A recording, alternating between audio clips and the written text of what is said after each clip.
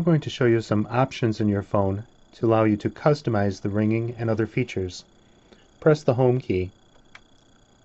Go over to Screens and Sounds. You can press OK or Select. We'll do OK. The brightness control changes how bright you want your screen. Whatever looks best in the lighting conditions that you currently have. Press Save. Another thing that people like to change, contrast doesn't do that much, but personal ringing, this changes the sound of the ringer. It's just basically different patterns. And no, we cannot load different personalized music as ringtones like a cell phone, but we can do this. It could be a slightly different cadence or frequency of the tones. And once you find something you like, press Save. Okay, so now when somebody calls you, it's going to ring a little bit differently.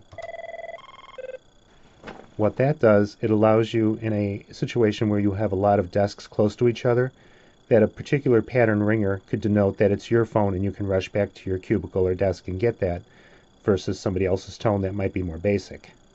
Another thing we like to look at is the Screens and Sounds. There's something called button clicks. When that is on, every time you press a button you hear, some people believe it's an annoying clicking sound. We'll turn it on to show you what it means.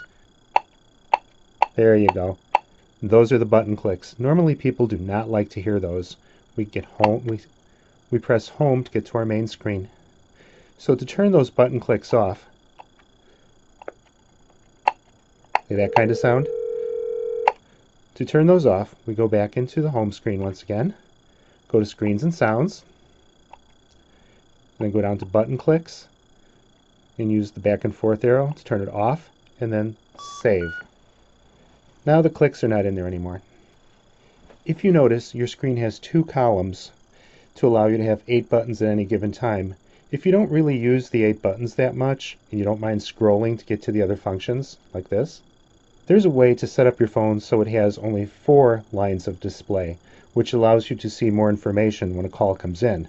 For example, if someone were to call you right now, you can see the whole thing, which is fine.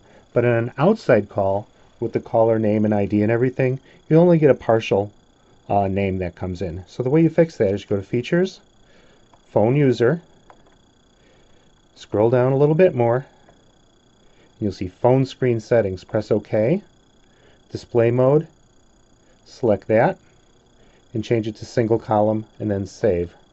Now all of a sudden we have a much wider real estate on the screen to see different things that are happening. But you note that you can only have 4 buttons at a time that are showing up. These buttons will no longer come into play. But if you hit the next key, there they are, if you need them. So now, when a call comes in, you have much more screen space to see the complete caller name and ID.